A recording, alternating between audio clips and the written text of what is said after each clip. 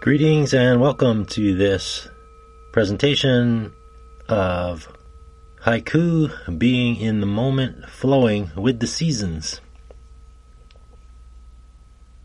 My name is Mank, also known as Walter E. Harris III. And what you just heard was a singing bowl, which along with making a lovely contemplative sound, gives an example of what a haiku is about, because just touching the bowl with the mallet once and the sound reverberates and goes on and on and on and on and on and on. And so a haiku is a very brief moment, like a little snapshot of a moment that you notice or feel or experience or whatever, yet it reflects so much more. Haiku is the shortest poetic art form, therefore one must be as concise as possible. One of the most famous haiku is by the first haiku master Matsuo Basho, who loosely a contemporary of the famous playwright, thus he is considered sometimes the Shakespeare of haiku.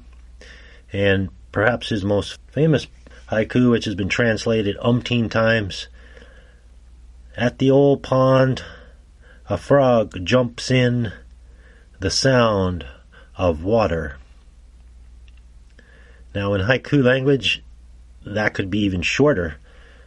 So, at the old pond could just be old pond, and the sound of water could be water's sound.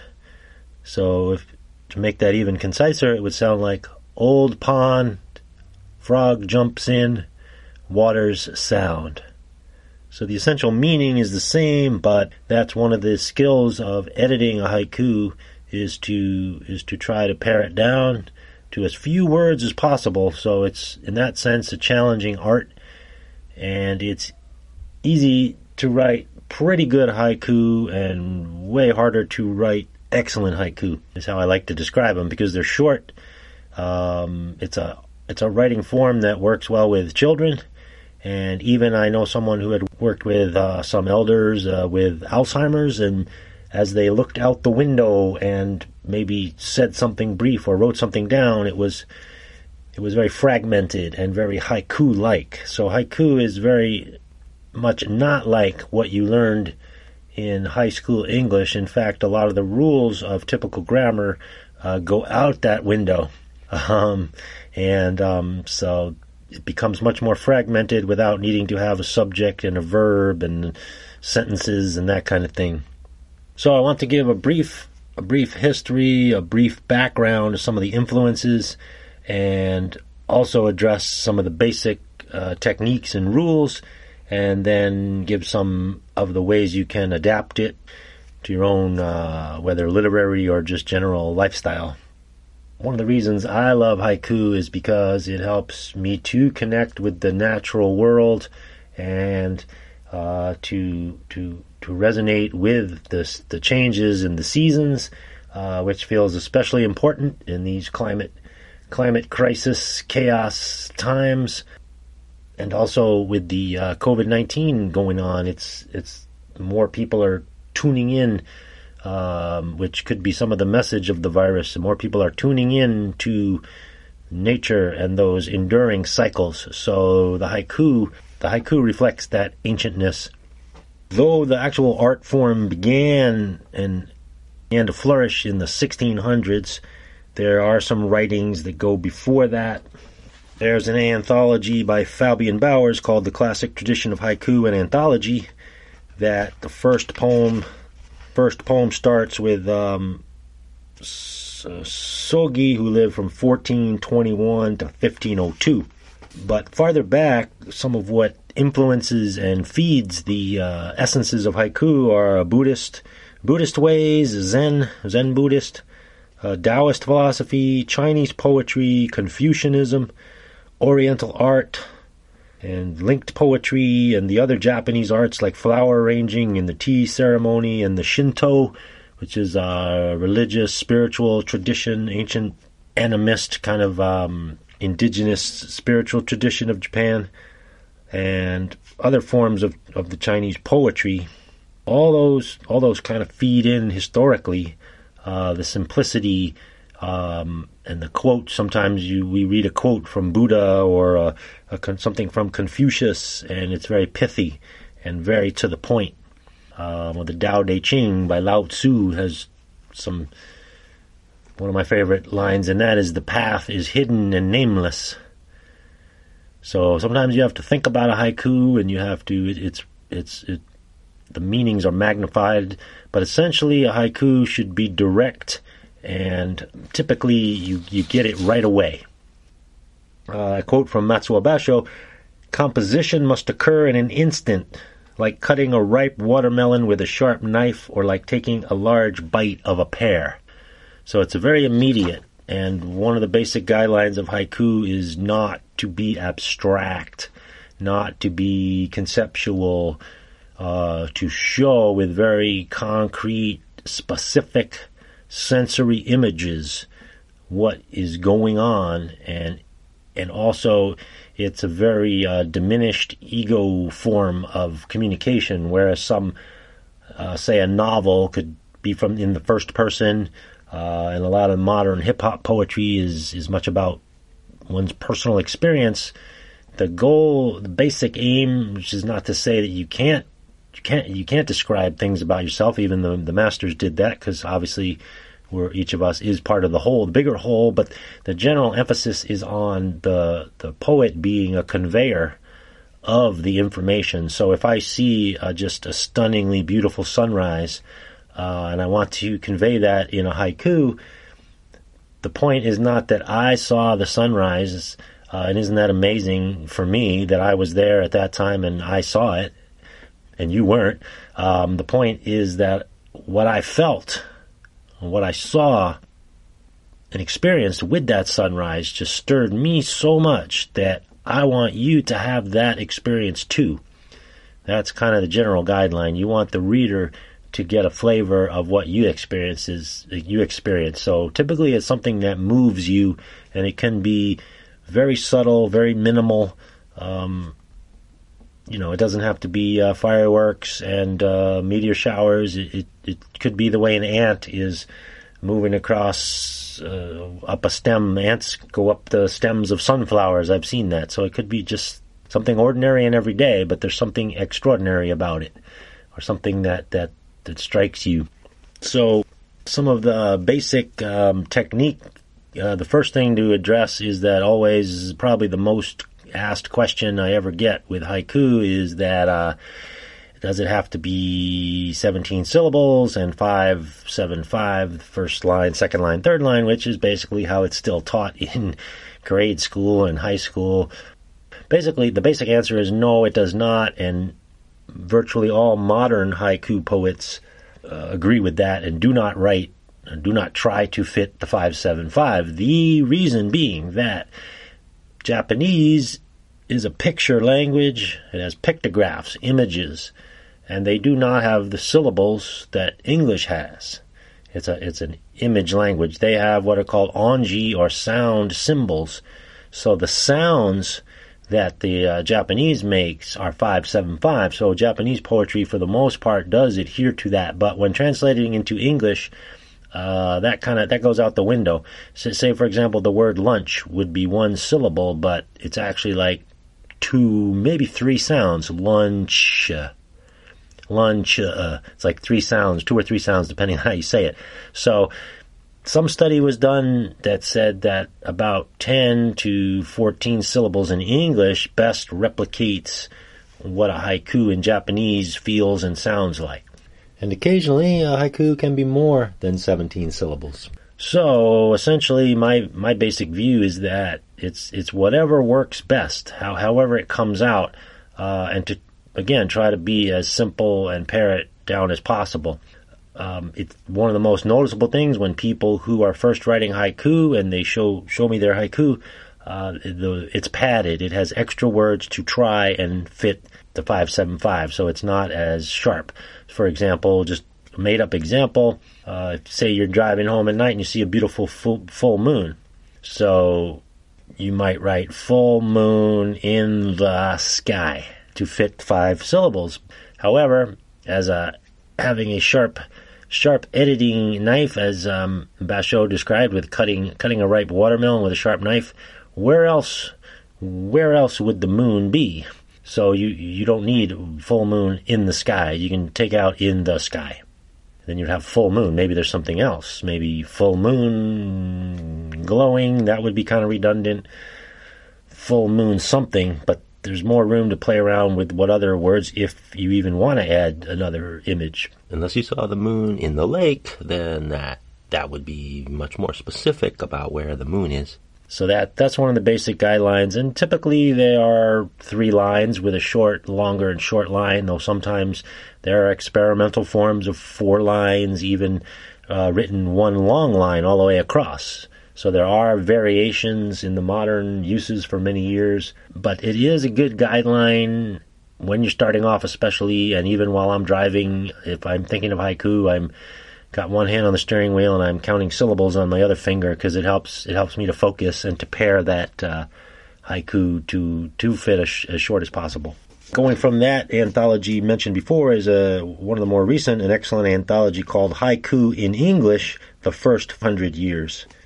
And that gives a good flavor of modern poetry and modern haiku, even some poets who were writing haiku-esque poems before it was really specifically called haiku. One of the forerunners or fathers of the modern haiku is Paul Reps, R-E-P-S, who had a very avant-garde, very free-form style, and he did his own calligraphy with it, not the traditional Chinese or Japanese calligraphy.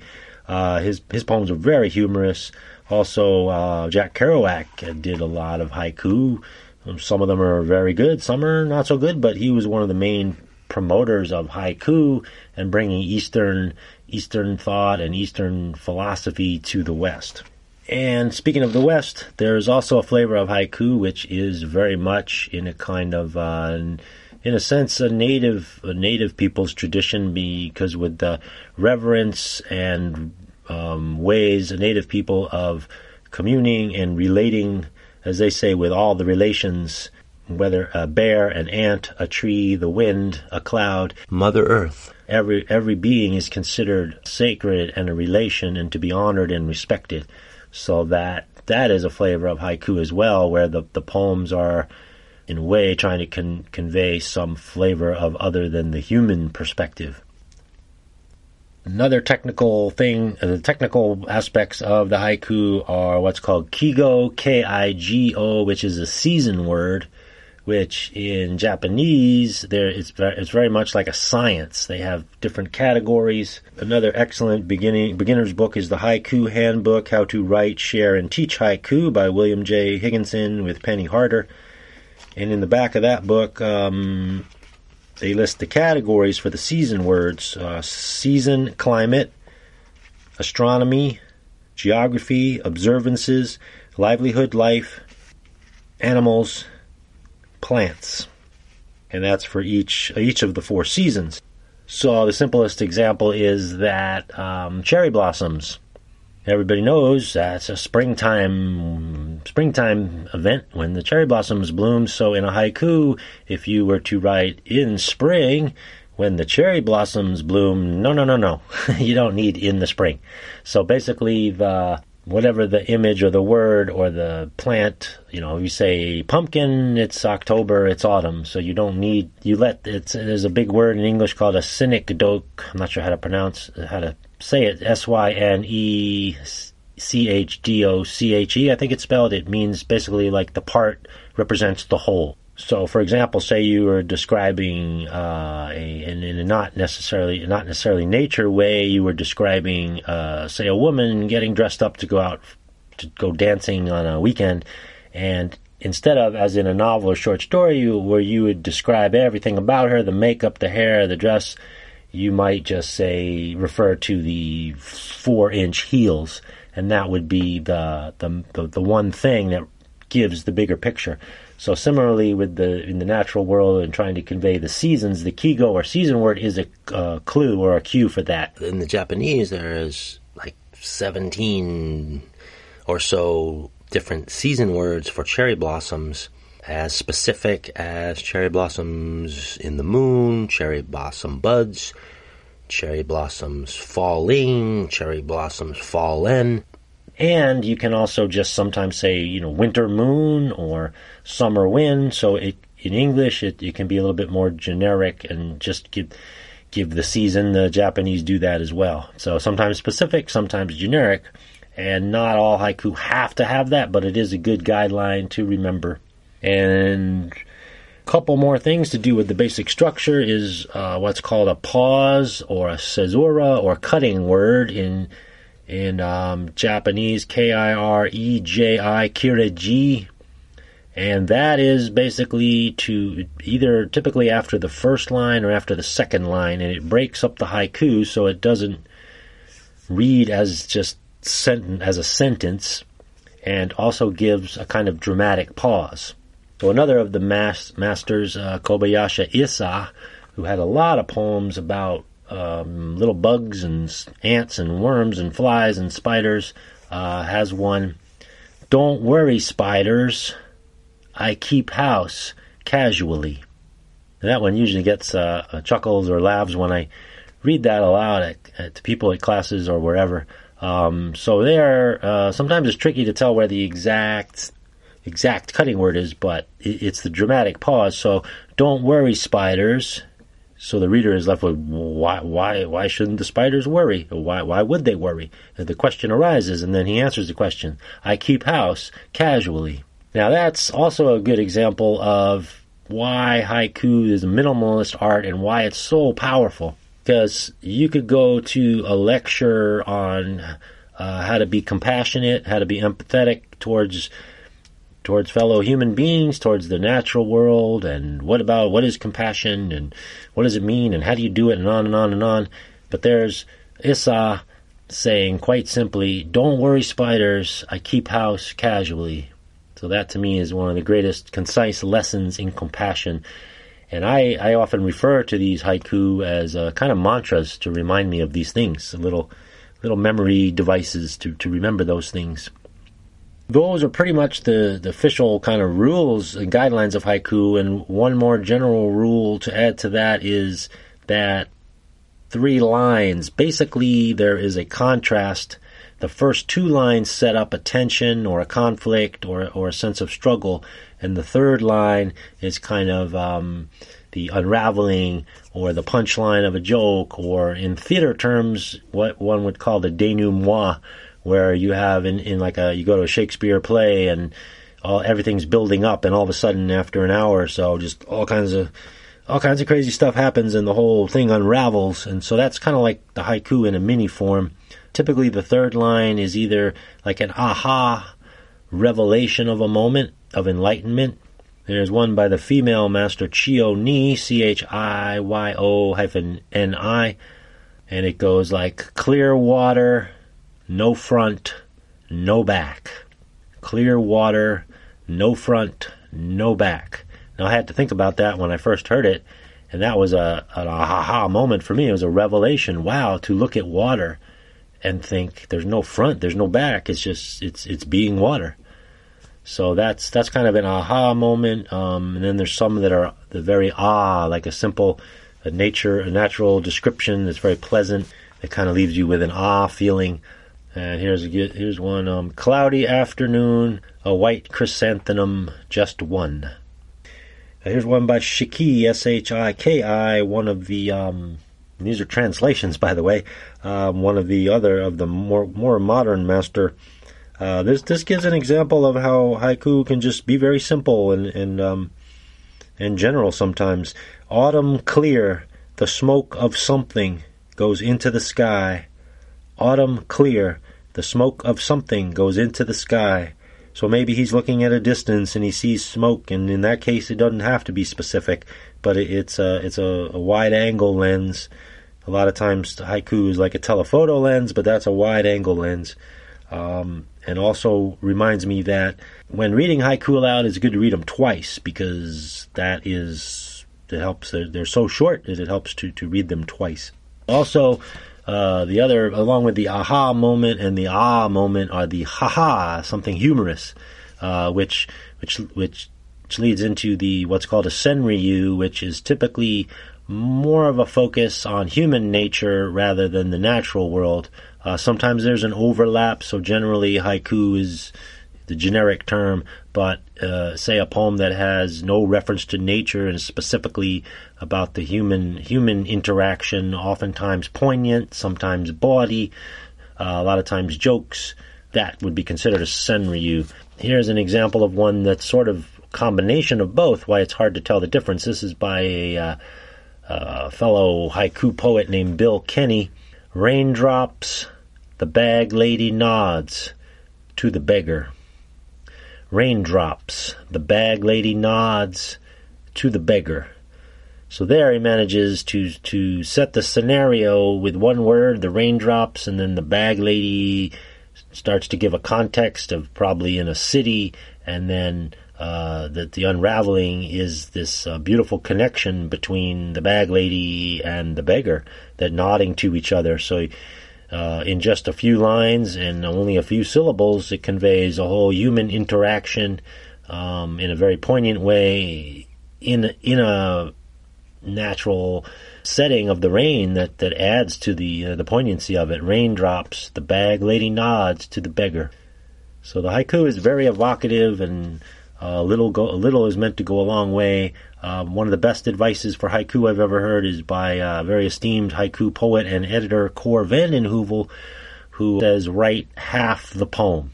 Write half the poem. You want to give the reader something that then they can go with, and almost as if the ending of the poem leaves the reader contemplating rather than just flat out knowing exactly what's going on.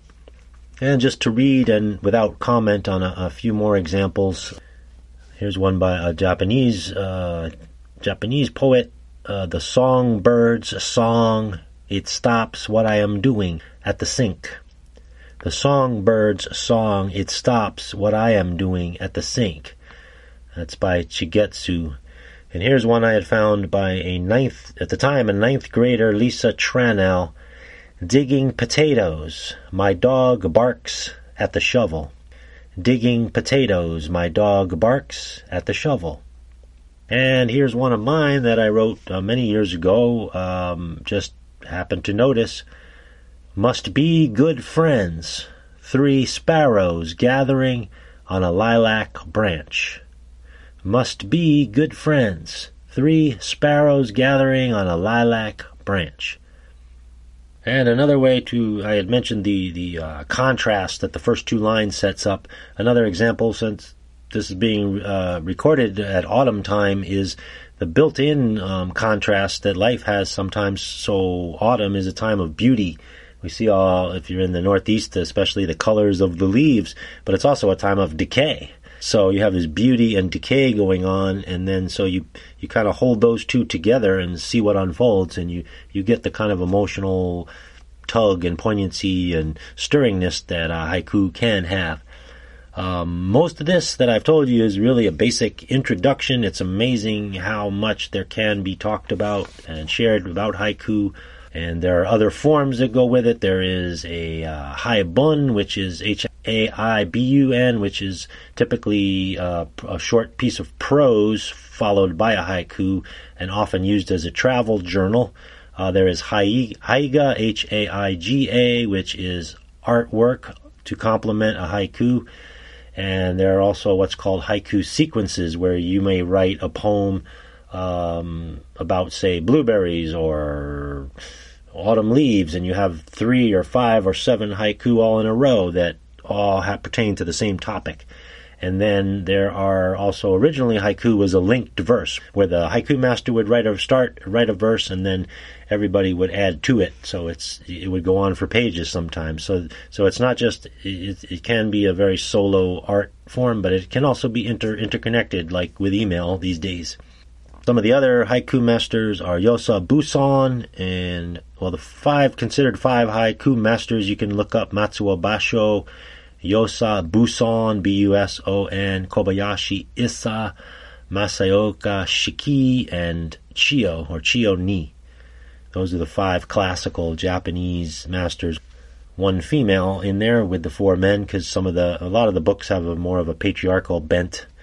And one more couple of things just to sum up. The way I look at haiku is you can approach it as in 3 ways, and all 3 can combine: a way of life, a literary genre, and a hobby. So if you want to take notes or journal every day, it's a nice way to record what's going on. Got up, had a cup of coffee, saw a leaf fall. That's not a great haiku, but if you want to put that in your journal, it would help you remember what day it is, what season it is, and it's a good training for haiku. So that's as kind of a hobby. And a literary genre is if you're submitting to magazines, they would be tougher on the criterion, so that would be more of a literary genre. And then there's a way of life, which is just as a kind of mindfulness, paying attention to the moment, heightened form of paying attention to the moment that haiku is. And that is a way of life, and they all can overlap. So there's a lot more to say about haiku, but that's a basic introduction and primer, and to try to give you some tips for writing them. And almost none of that do I ever think about while I'm writing them. That all kind of kicks in afterwards to then shape and edit it, to edit the poem, typically to pare it down, to be more concise, to find just the right word to convey. I do offer classes, or if anybody wants personal instruction, they're welcome to contact me.